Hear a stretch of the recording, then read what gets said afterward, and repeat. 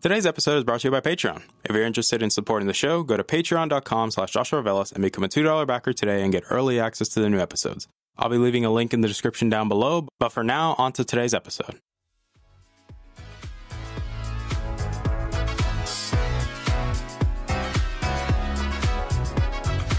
You're listening to the Augmented Experience podcast. I'm your host, as usual, Joshua Velas. I'm a student, musician, and a gamer at heart. Join me as I sit down every week to talk about all the latest news in the technology, business, and video game world. I hope you guys enjoy.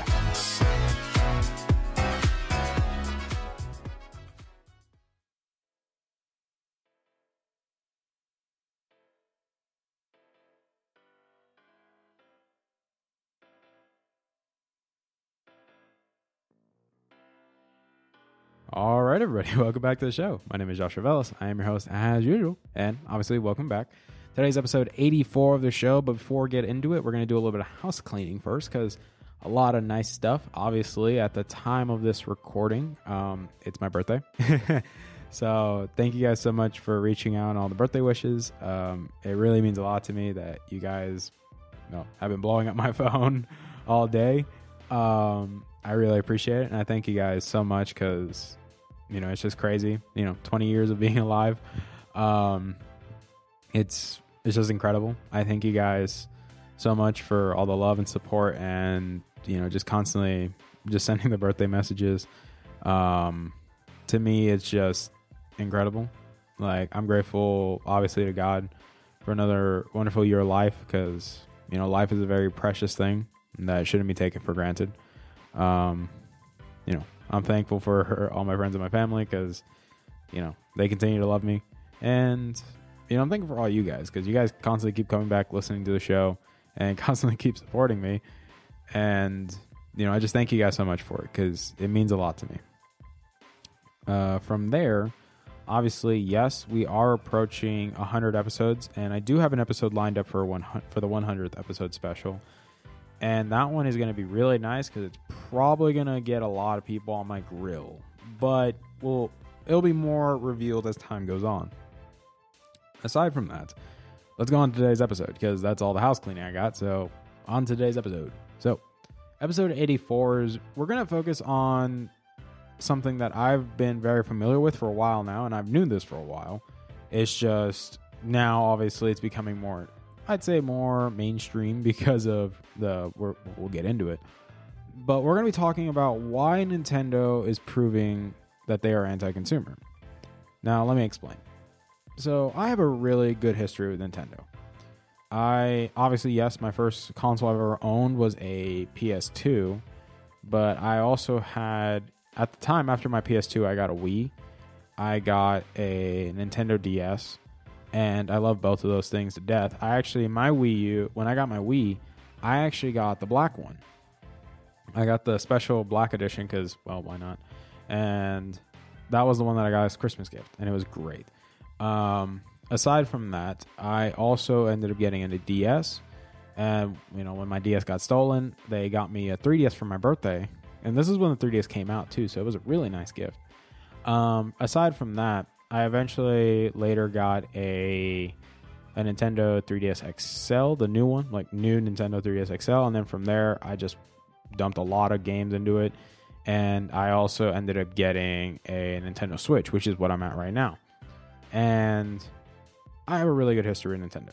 I love a lot of Nintendo games. I grew up playing Mario a ton. I didn't really play a lot of Zelda. I played a lot of Mario Kart when I had my Wii. I played a lot of Smash Bros., the Wii version, which was Brawl. Yeah, Brawl. I played a ton of Brawl. And aside from that, I just played like a lot of Wii Sports, which is funny, having those fun moments with my friends. A lot of people got mad during those times. Aside from that, anyways, so where am I going with this? So, as I'm going to be talking about an article from Screen Rant titled, Nintendo Wins Court Decision that Continues to Prevent eShop Pre-Order Cancellations.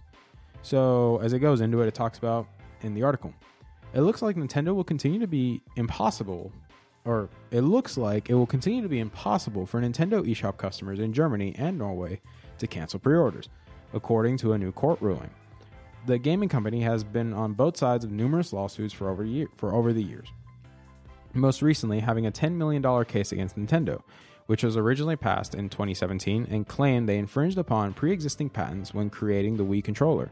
Then be overturned 2 years later. The eShop itself has also seen some small controversies, with the Nintendo pulling an adult game from the service last year after a lack of adequate censorship. And, it goes on, talks about the other lawsuits, which obviously I know a lot of you guys know the current one with Soldier Boy right now.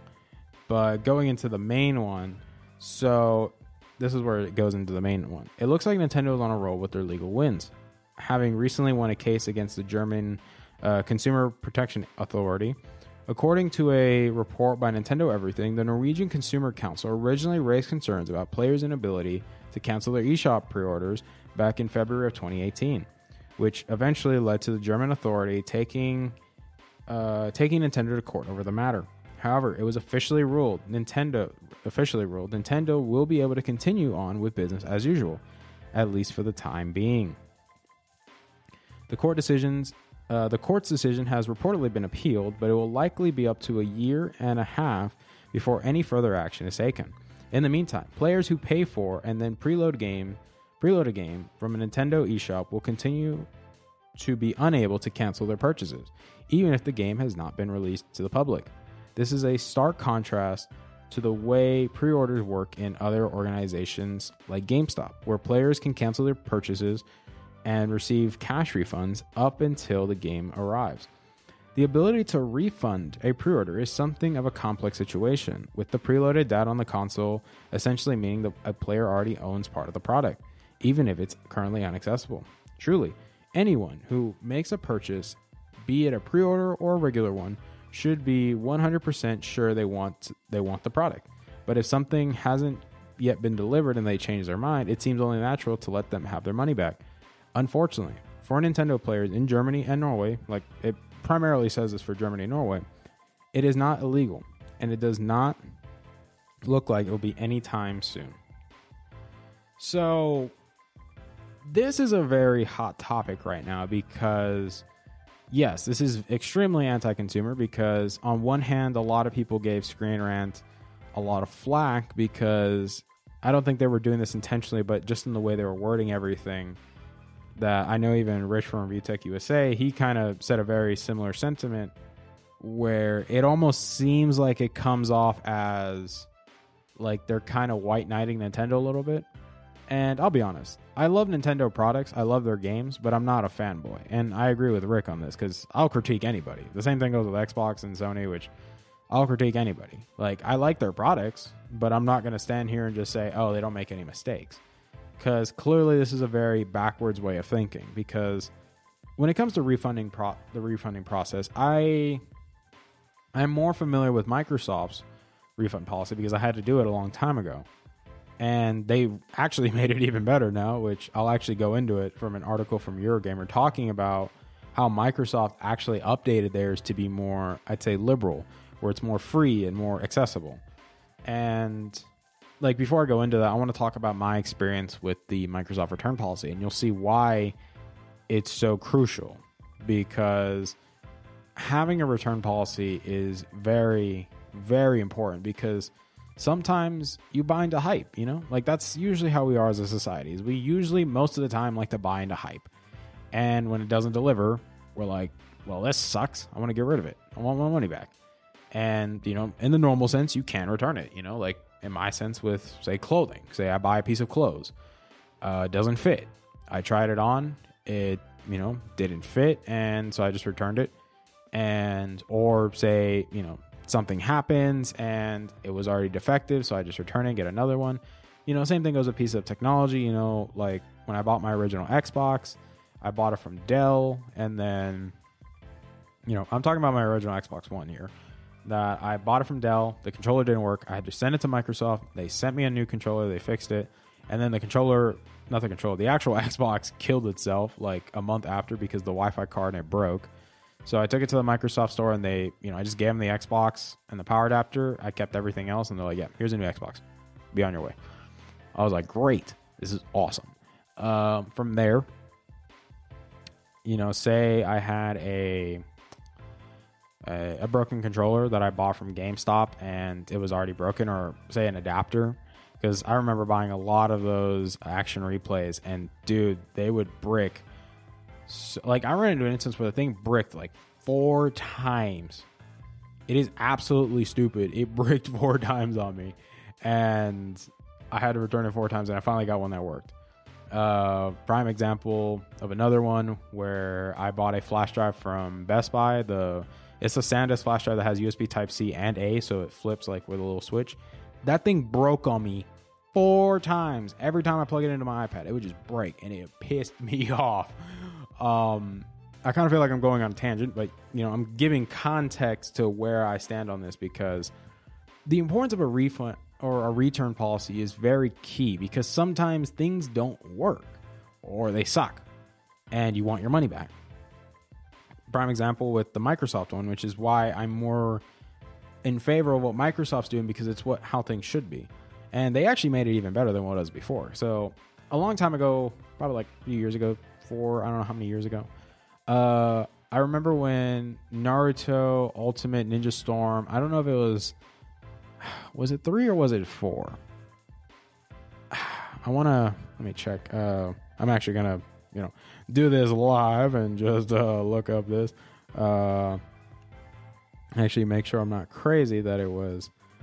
Let me see if I can find the one that I bought. Was it? Yes, it was Storm 4. Yes, it was in 2016. So I bought it in 2016. And when I bought the game, I played it. I finished the story really quickly. I finished it in 2 hours. And I tried to play online. The online legit wouldn't work for anything on Xbox. You could not get into a game. You couldn't find people. The game would instantly crash. And so I was like, look, this is a waste of my money. I called Microsoft support. I'm like, hey, I bought this game. It doesn't even work. And I bought it digitally. And I said, can I get my money back?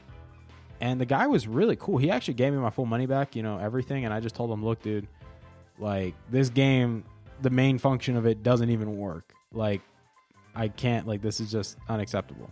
And they were really nice that they gave me my full refund after a day of owning it. So this is after I'd already played it for a day, or attempted to play online for a day.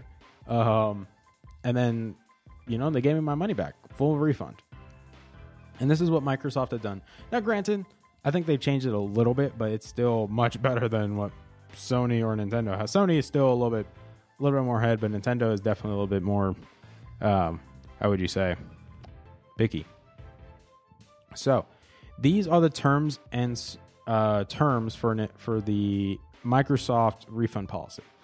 So it says games and apps are eligible for self-service refunds within 14 days of purchase if you have less than 2 hours of play across all accounts. DLC, season passes, and add-ons are not eligible for self-service refunds. The game or app must be downloaded and launched before requesting a self-service refund. You must wait for at least a day after the game or app's release before requesting a self-service refund.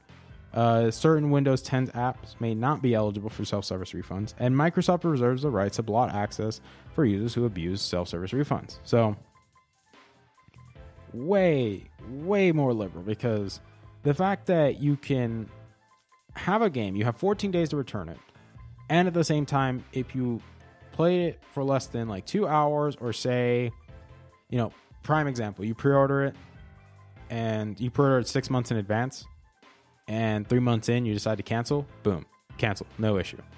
And I think that's what's very important, because what some people don't seem to realize is, we tend to buy into hype.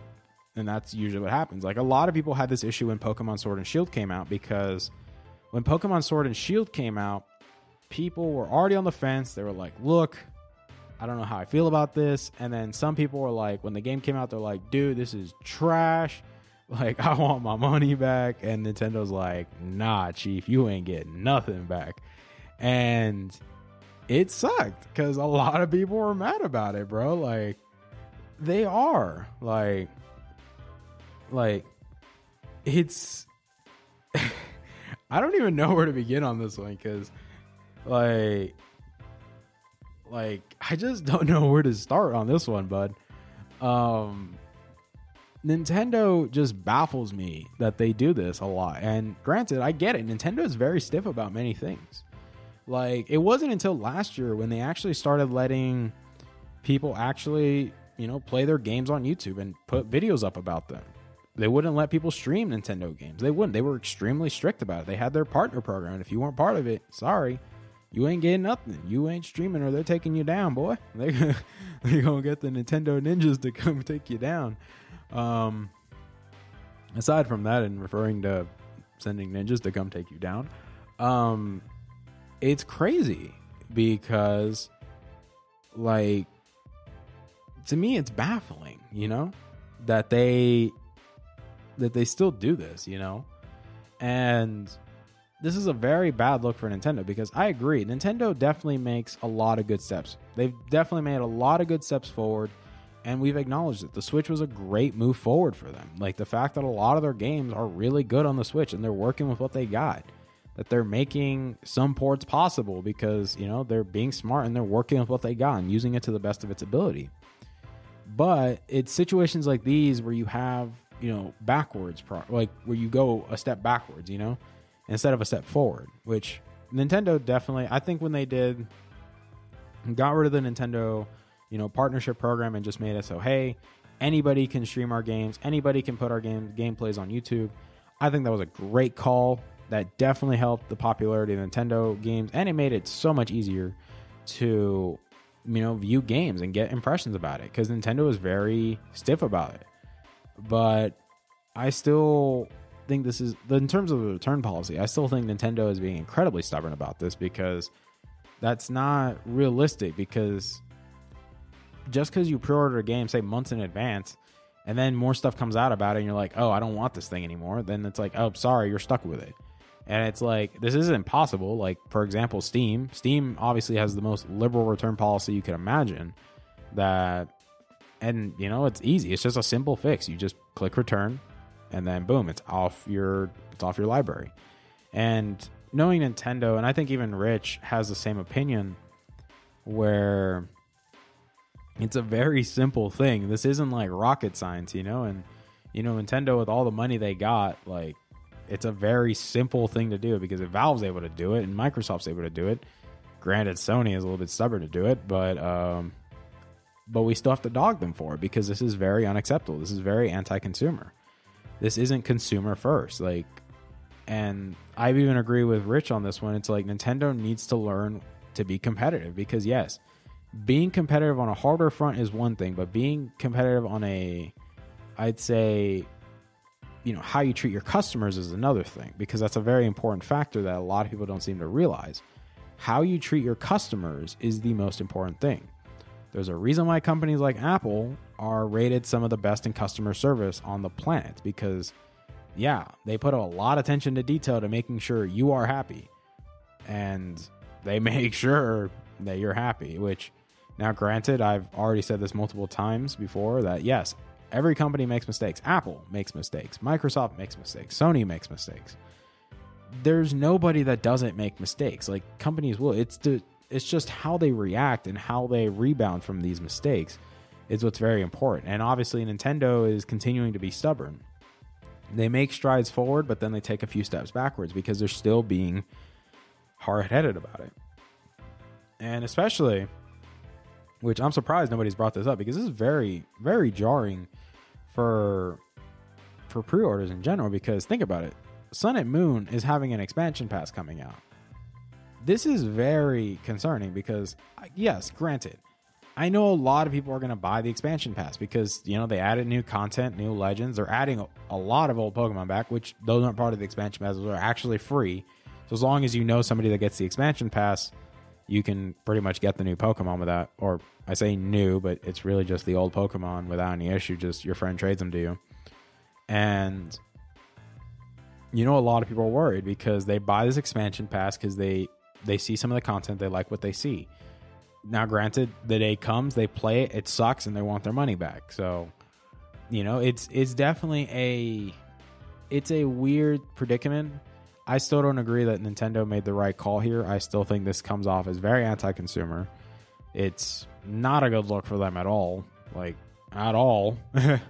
we're not going to stand here pretending like this is a great look for them, because it isn't.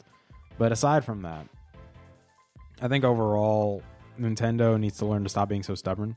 They should take a play out of Microsoft's book, because, you know, obviously they have good working relationship with Microsoft, clearly, because of all the crossplay, and, you know, any chance they get to roast Sony about it, they'll do it. But I think it's just, you know, it's part of the catching up with the times, you know, that, and this isn't a bad thing. Like, it's just, look, keep up with your competition, because your competition is being more consumer friendly, even though, yes, Sony isn't doing any better, but they're still doing something. But Microsoft and Valve are definitely being way more liberal and consumer friendly than Nintendo's right now, and Sony. Nintendo's obviously the bottom of the barrel. Sony's definitely above them by just a good amount, or if I want to even use a good amount, probably like decent amount. And then Microsoft and Valve are like light years ahead of them. But it's not hard though. It's like, it shouldn't be that way, you know? But aside from that, that's really all I got for you guys today. That I know it's a semi-short episode today, but it's also very important to understand the context behind it, because this is a very jarring thing. Like, this is something that we as consumers cannot tolerate in today's market space, because this is unhealthy. This is basically a very like clear textbook definition of anti-consumer. Very, very clear. This is anti-consumer. There is no justifying this. If you're justifying this, then I'm sorry, I don't know what's going through your head, but this ain't it, Chief. This ain't it. And, you know, I just hope Nintendo learns that, hey, this isn't right. And I hope that, especially with the court case being appealed, that maybe in 2021 that we'll actually see like them undo this and not let Nintendo get the win, and just, you know, because they definitely appealed it. So I hope that somebody takes a really good look at this and just says, no, this is not right. This is very anti-consumer. You need to change your ways, because this is, it's like loot boxes. It's just very, very anti-consumer. It's very predatory, and it's not good for the market. It's not good for the consumers. And I say this all the time. Juan says the same thing the whole time. Hefe says the whole time. You need to vote with your wallets. Vote with your wallets, guys. Be smart. Like, if you're not so confident about making a purchase, don't do it. Like, I'm being honest with you. Don't do it. If you don't feel confident to pull the trigger, then don't do it. And because, you know, it's a sad day that with Nintendo, you have to treat it that way. Is like, you know, you got to live with your the consequences of your actions. What you have to live with, whether they be good or bad. Like, granted, if you buy a game and you don't need to return it, then great. You shouldn't care about this. But I wouldn't say that you shouldn't care about it, because, you know, maybe there will come a time when you need to. And, you know, tough luck. You know, that's all you get, tough luck. So I would say vote with your wallets, be smart. You know, I would say continue to voice your opinions about this, because this is it's a very bad look for Nintendo. And I hope that they realize that, hey, maybe this isn't the right thing, and give them a little bit of a push in that direction to make them change their policies and make it more consumer friendly, because competition is a real thing. Nintendo can easily get wiped out. We're not going to say they can't, because the competition's being very fierce. Microsoft is bringing in some heavy guns this year with the next gen console, and, you know, all the new games they're bringing. Obviously, Sony's bringing the next PlayStation. You know, obviously PC gaming's hitting new strides with the new AMD processors, and we're obviously going to get new graphics cards from AMD and Nvidia this year. So, you know, PC gaming is still becoming more and more popular, and obviously Steam keeps getting bigger and bigger in the Epic Game Store. Well, it's the Epic Game Store, but overall, you know, it's exciting times for gaming. Like, granted, this is just one of the sour notes that sadly comes with it, and, you know, and I think we just have to vote with our wallets and, you know, let Nintendo know, hey, we don't agree with this. This is not fair. But aside from that, I hope you guys enjoy. Thank you guys so much for your time. I love you guys to death. Again, thank you guys for all the birthday wishes. It really, really means a lot to me that you guys constantly keep getting back to me, constantly keep sending messages, and, you know, you keep supporting the show, which to me, it's great. Obviously, we have a lot of stuff planned for you guys. We have obviously the Samsung event coming up in 2 weeks, so we definitely going to have a lot to talk about when the Samsung event drops. Remember, that's February 11th, so anybody interested in watching that event live, February 11th, you can find it on the internet, and you'll be able to, or even on Twitter. They're obviously going to be streaming it on Twitter as well. But aside from that, thank you guys so much for your time. I hope you guys have a wonderful week. Please be safe. I know I'm going to be safe. I'm not doing anything dumb, so please, you don't do anything dumb. But aside from that, I love you guys to death. Have yourselves a wonderful week, and I'll see you guys next week. Bye, guys. Hey there. Thank you for listening to today's episode. I really appreciate it. Thank you guys so much for taking time out of your day and listening to today's episode. If you're interested in supporting the show, whether it be financially, clicking the follow button, or just sharing the episode, it all works for me, guys. Thank you guys so much for your time, and I love you guys to death.